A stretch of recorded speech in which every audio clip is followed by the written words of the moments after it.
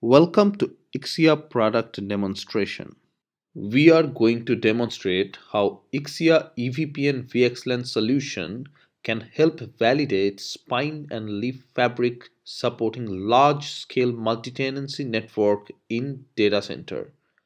We will emulate VTAPs and connected VMs using two Ixia ports connected back to back. Both single homing and multi-homing scenarios will be shown. To start with, two leaves as VTIP connected to one spine are emulated on each Ixia port. Each VTIP has two EVPN instances with 5 VMs per instances. Let us focus on the topology on left side to take a deep look on the emulation. We will need to configure AS numbers and device under test address to set up BGP peering first. To enable EVPN, enable it in Capability subtab. Also enable EVPN in Learned Routes Filter subtab. Number of VTAPs could be scaled on each port by changing the device group multiplier between network group and VTAP. For a single homing scenario, leave ESI value to default 0 in BGP Ethernet segment tab.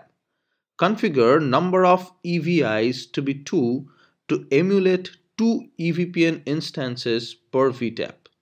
User can easily increase this to emulate large number of EVPN instances. For each EVI, export and import route targets need to be configured so that the VTAPs can exchange VM's reachability by attaching these RTs to MAC IP routes in BGP updates. In this case, import route target is same as export route target configured. To support a tenant with multiple L2 Ethernet segments, L3 export import route targets need to be configured for a L3 VPN service supported by remote VTAP. By default, one MAC IP pool is associated with an EVPN instance. We have two VTAPs and two EVIs per VTAP and hence have 4 MAC IP pools configured. Each MAC IP pool emulates 5 VMs. Number of hosts per EVI instance could be scaled by changing the address count in MAC pools behind VTAP to emulate up to millions of VMs. In BGP CMAC Properties tab, configure first level for identifying an EVI and second level for identifying a L3 tenant. First level and second level correspond to L2 VNI and L3 VNI for VXLAN data plane. Now start all protocols. Once protocols are running, we can check adjacency state, refer to the statistics view to see counters of protocol messages. Learned information window shows detailed information of type 1 to type 5 routes learned from the peers. We can see that VTAP 1 learned 10 type 2 routes, 5 routes in each EVI. Let us create traffic between VMs from same EVPN instance. L2 VNI would be used in VXLAN encapsulation since EVPN instance is same. User can check the values of each field in VXLAN encapsulation of traffic from preview.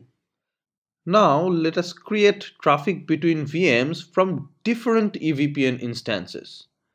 When supporting IRB, Ixia supports both symmetric and asymmetric operational model of IRB.